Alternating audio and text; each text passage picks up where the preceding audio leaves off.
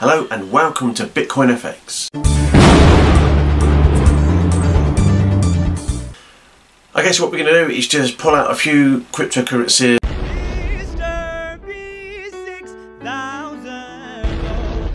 Actually, Mr. Beast did a quick...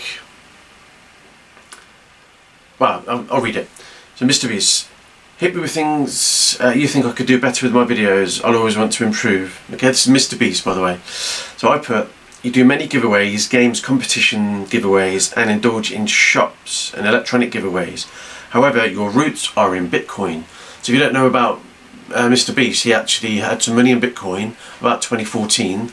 His channel wasn't doing that well, but he did really well on Bitcoin. He then used that money to explode his YouTube channel. So I kind of think he needs to go back to his roots, and if you think the same, comment below and tag in Mr. Beast if you can. Share it on Mr. Beast's channel.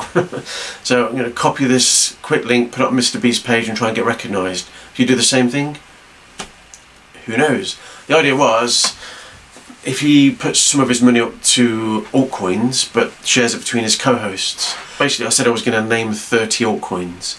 And then in 12 months time, if he sees where the altcoins get to, how much value there is, then use that money for his shelters. He wants to invest in shelters for the homeless, which I think is a really good idea.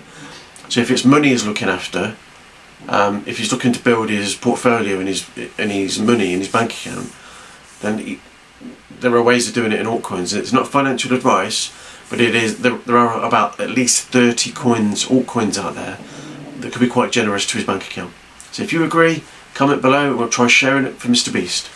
So if you wanted to join my Twitter account, it's named as Dashboard FX because that's the business that I'll be running, or go to Dan Ashby 18. So you'll see on there that I release my YouTube videos from this channel. I do Bitcoin analysis, Ethereum analysis, cryptocurrency analysis, and I also have a rant at yam.finance. Well, I hope you liked the quick video, guys. Keep safe, and I'll see you in the next video. Bye bye.